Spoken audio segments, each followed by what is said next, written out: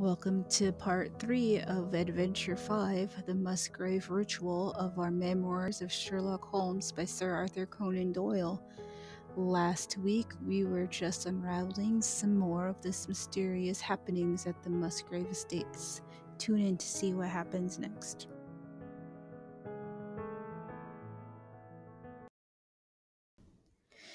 I must see that paper, Musgrave, said I, which this butler of yours thought it worth his while to consult, even at the risk of the loss of his place.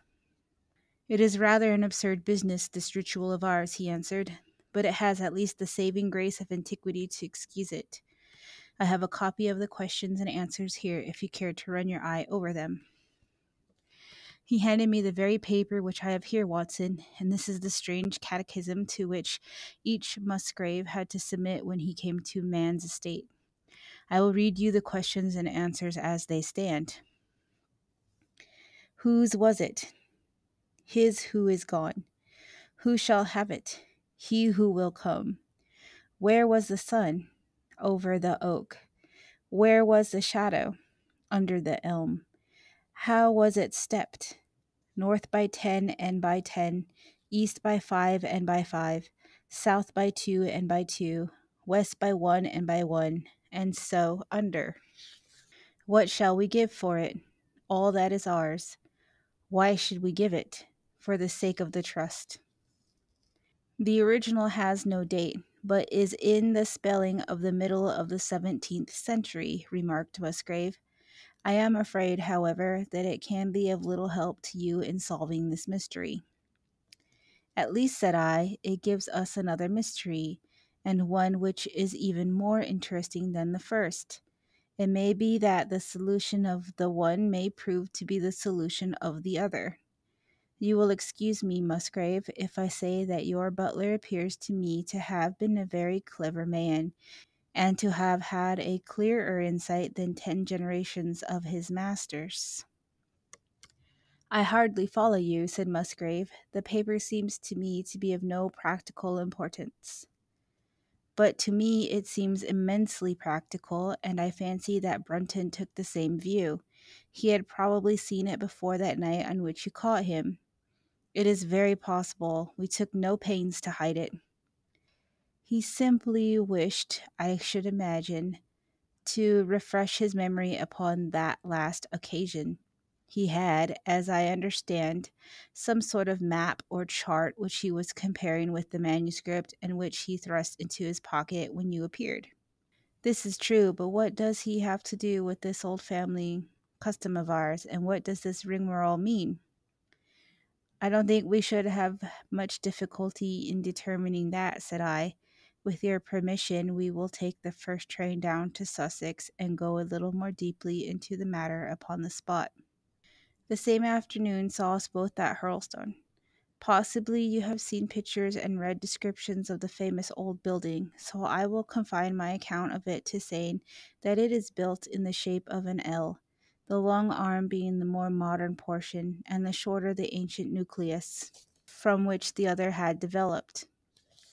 Over the low, heavily linteled door in the center of this old part is chiseled the date 1607, but experts are agreed that the beams and stonework are really much older than this. The enormously thick walls and tiny windows of this part had in the last century driven the family into building the new wing, and the old one was used now as a storehouse and a cellar when it was used at all. A splendid park with fine old timber surrounds the house, and the lake to which my client has referred lay close to the avenue about 200 yards from the building. I was already firmly convinced, Watson, that there were not 3 separate mysteries here, but one only, and that if I could read the Musgrave Ritual aright, I should hold in my hand the clue which would lead me to the truth concerning both the butler Brunton and the maid Howells. To that, then, I turned all my energies. Why should this servant be so anxious to master this old formula? Evidently because he saw something in it which had escaped all those generations of country squires, and from which he expected some personal advantage.